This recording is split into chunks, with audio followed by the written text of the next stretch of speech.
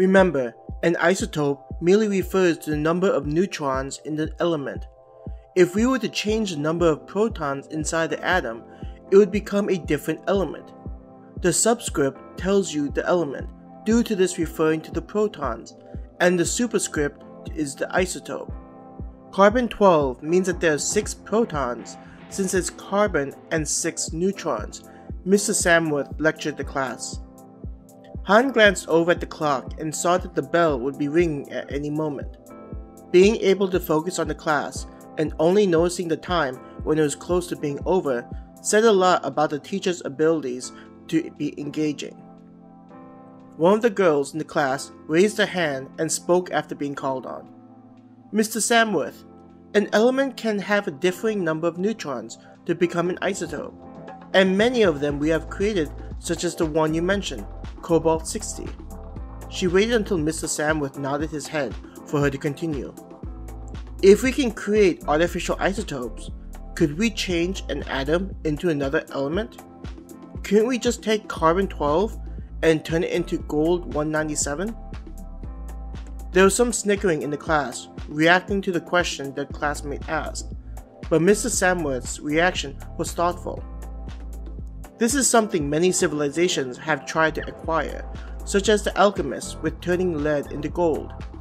Looking around the class, he continued, though the question of turning another element into gold sounds like fantasy or science fiction, Naomi has asked a good question. Carbon is one of the most abundant elements in the known universe, so imagine what civilization would be like if we could take such a common item and change it into gold. The class was silent as they thought about such a thing happening. As Han listened to the teacher, he was fiddling around with his pencil. Hearing the question being asked, he grinned and casually covered the tip of the pencil, which had a dull metallic look to it, before transforming it back to graphite. A twinkling chime was heard in the hallway to indicate that first period was concluded. Remember to read the next chapter before coming to class tomorrow. You never know if there'll be a pop quiz 2 days in a row or not. Mr. Samworth tried to sound ominous. That's not fair! A voice could be heard amongst the students as everyone was slowly filing out of the classroom. Han grinned at his teacher's incendiary words, admiring the level of trolling teachers were able to pull off. He imagined that teaching was a pretty tricky job of balancing work during the day and the work that likely leaked into off hours. Fortunately for teachers, the period seemed to favor them just by looking at their demeanor compared to teachers in the alternate version of Earth. Teachers in the alternate version were paid a paltry amount considering the societal benefits they brought to the table. Can you believe what Mr. Samworth said about there being a possibility of a quiz? Claire asked Hannah as the three of them left the classroom and hung out at Han's locker. I don't think that he was being serious, but I wouldn't mind there being another pop quiz. The one we took today wasn't tough, especially if you read the chapters, Hannah answered. Han opened the locker door and gathered his materials for his second, third, and fourth period classes. With the location of the first period, Han didn't feel it was necessary to carry around a backpack, but with the other rooms being on the second, fourth, and first levels, he didn't want to have to take a side trip. What did you think of the pop quiz, Han? Claire asked him. Closing his locker and putting on his pack, Han confessed, I think I missed 3 of the blanks, so I probably ended up with 3 incorrect answers. Even with 3 incorrect answers, you still walk away with a B+, Hannah responded. This is why I tell you that you need to read and study more, Claire nagged. Han held up his hands to Claire, who glared at him before grudgingly giving him a 5. You worry too much, he grinned at her. Who knows, maybe I'm secretly a great athlete and will have my future all set. If you turn out to be a super athlete, then I'll try out for the cheerleading squad, Claire rolled her eyes. Han walked away towards the stairwell, but turned around at the last moment. You're the one that said that, so remember your words.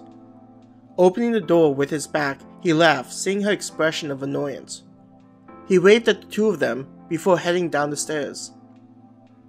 Going down the stairs, Han chuckled to himself. Would I be a horrible person if I aimed to become the MVP of the football team, just to see if Claire keeps to her word?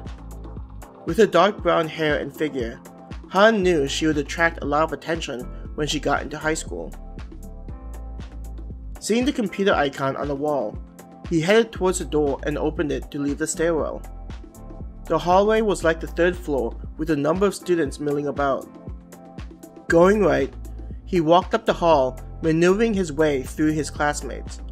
His class was on the left, and getting closer he noticed Alex waiting by the door.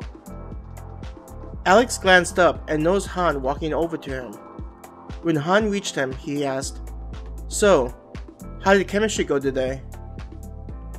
"We had a pop quiz today, which was the typical fill-in-the-blank that Mr. Samworth enjoys giving out," Han laughed dryly. Alex winced. "Just another reason why I don't understand your reasoning for taking that class."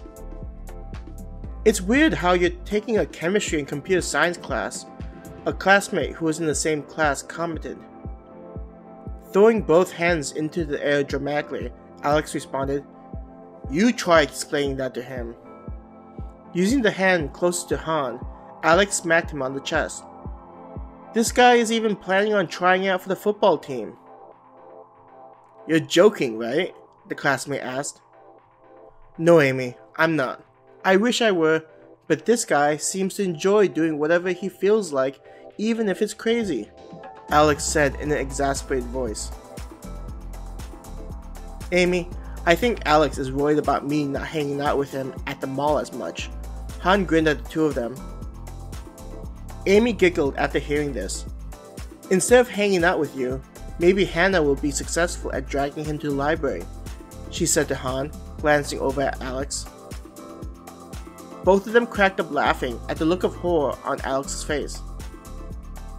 "You three look like you're up to no good," the voice of their teacher, Miss Palmer, commented as she squeezed through the crowd of students waiting to get in. "Just commenting on Alex's study habits, Miss Palmer," Amy said. "Mr. Walters does seem to have a reputation towards studying," Miss Palmer said as she lifted up her wrist to allow the door to scan her bracelet. There was an audible click as the door unlocked. Opening the door, Miss Palmer said, "I do hope you have completed the assignment for my class, Mr. Walters." Being nearest to the door, Han entered first, followed by Alex and Amy. "Of course, Miss Palmer. You're my favorite teacher," Alex answered as he passed by her. Alex moved close to Han and whispered, "Did you finish the assignment?" "I'm guessing you need to copy it?" Han grinned. Like usual, Han headed towards a seat in the rear row. The layout of the classroom was different compared to his chemistry class. There were 2 columns of desks with a path running between them. Each row was aligned towards a large monitor at the front center of the room. At each station, there were 3 substantial-looking monitors, along with a keyboard and mouse. Sitting down at the computer, Han tapped on the keyboard and heard the familiar hum of the machine booting up. There was a clicking noise inside the monitor, along with whirring sounds and the hum. These computers reminded him of the ancient computers from the 80s, which his previous father had owned. Alex crept around the monitor and asked, "Could you wire me the file?" "Maybe I shouldn't, so I can see the expression on Miss Palmer's face when she finds out you didn't complete the assignment," he teased. "That's not even funny," Alex hissed. In a lower voice, he continued, "You'd think that someone as pretty as her wouldn't be such a popsicle." He quickly lifted up his head to check where the teacher was at and sighed in relief. Glancing towards the monitors, Han saw that the computer had finished booting up. On the screens were green text listing out the homepage. In the center was a pop-up field with text asking for his username and password. "Give me a second," and I'll wire you the assignment, he informed Alex, who was looking at him with puppy eyes. Alex's face split into a grin. I knew I could count on you, Alex said. Sure. Han waved for Alex to leave him alone so he could focus. When Alex moved away, Han took off his backpack and placed it next to his chair. Casually, Han opened up a hidden pocket and removed something looking like a 5 floppy disks glued together.